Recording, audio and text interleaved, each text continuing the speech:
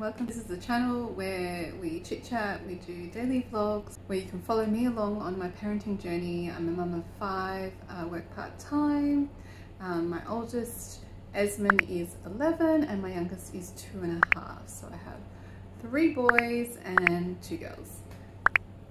You can gain some tips, tricks, advice by watching us on what to do and also what not to do. Life isn't perfect and we don't always succeed, so there are a lot of failures and successes in life.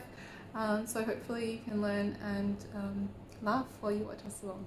So I thought for today's video I'd sit down with you guys and chit chat about how it's been with 2 being off at camp for the first time. They've missed out 2 years in a row because of COVID, and this is their very first time off to camp. It's our first experience of having any of our kids go off to camp and be without us for a decent amount of time. So Eloise, who is the younger of the older 2, is away for 3 days and Esmond 4 days. So we'll be picking up Eloise this afternoon. So I thought right now would be the best time for me to chit chat about what I've noticed in the differences between having 5 kids and 3. Firstly, the big difference is that I really miss my older 2. Obviously we are a family and they are a part of our family, so having them away feels like a piece of our family is missing, so we definitely miss them. So we're looking forward to seeing them again soon and hearing about all the stories that they've had on camp. Basically, the biggest difference I've probably noticed is the lack of help I've had. I felt like I've gone back in time to having younger kids. So obviously as your kids grow older, they're more capable, more independent, more willing to help and assist. Obviously when you've got 5 kids, you've only got 2 pair of hands, so any extra pairs of hands to help with anything, grabbing something, helping a little one is great. So that's probably the biggest difference I've noticed, is not having that extra help from those 2 big kids. They're really helpful kids. We've raised our kids to contribute to family and have an active role in helping out around the house, so they're really great at that.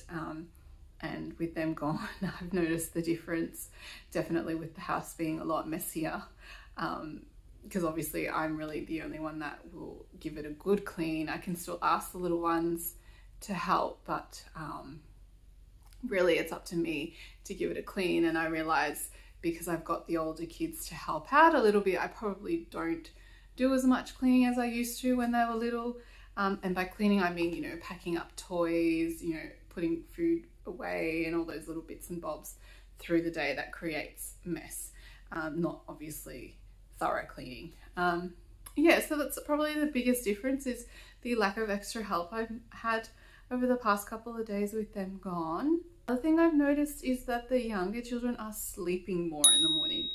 I put this down to just the older kids being more aware of time and obviously wanting to be on time for school and allowing themselves that enough time to get ready, whereas the younger kids, so Ebony, who is in the middle, is in grade 2, so she still has to go to school, but she doesn't have the older siblings to kind of update her on what the time is.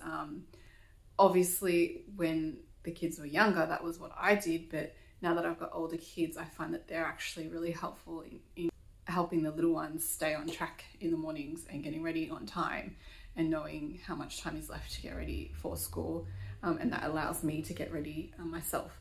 So I've noticed that the little ones are sleeping in first of all, so they're not being woken up by the older ones who get up earlier so that they can get ready, because the little ones aren't really aware of time. They will just sleep to their heart's content, which is great. I can sleep in, but when you've got to get up and go to school, probably not best. So needless to say, I've been running a little bit late to school these past couple of days, so I'm looking forward to having my big kids help me with keeping the little ones on time in the mornings. Another difference I've noticed is less dishes. So when you've got 5 kids, you have a lot of dishes and laundry. So with the older 2 kids, gone. There's been a significant drop in dishes and laundry. I've not had to do as much laundry and as much dishes. The dishwasher isn't getting as full as quickly as it used to.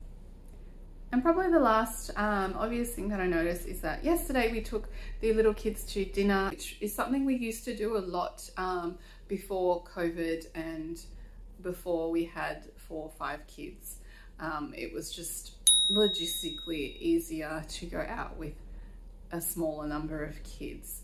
So as we added more kids, we just didn't go out as much. It just obviously takes a little bit more work to leave the house, so it just wasn't something we did, and it also costs a lot more when you've got more people to pay for.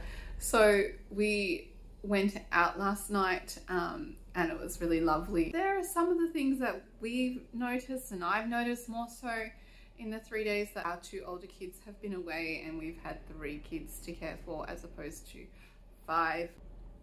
I did once, many moons ago, read a journal article referencing the ideal number of children, and it did turn out to be 5. What I guess big families will know more so than those with less kids is that when you keep having kids, the older kids get older. So it's not like I have 5 little kids to take care of.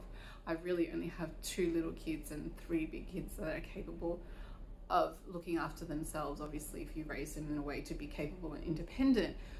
So I think that is why they say maybe 5 kids is an ideal number, because you obviously get the benefits of having kids that are helpful and also the joys of having 5 kids, which I think is pretty amazing and doesn't compare to anything else, but I'm sure everyone will say that about their own family.